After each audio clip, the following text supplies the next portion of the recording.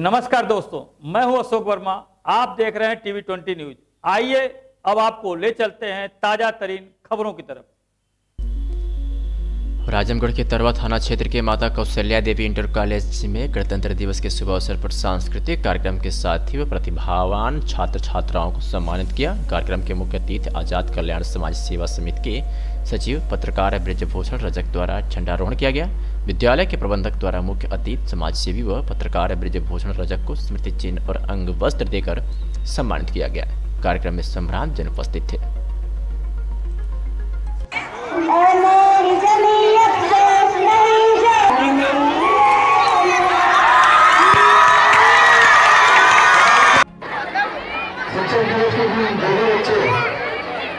यहाँ पर आ जाएंगे, मैं जिनका नाम लूंगा।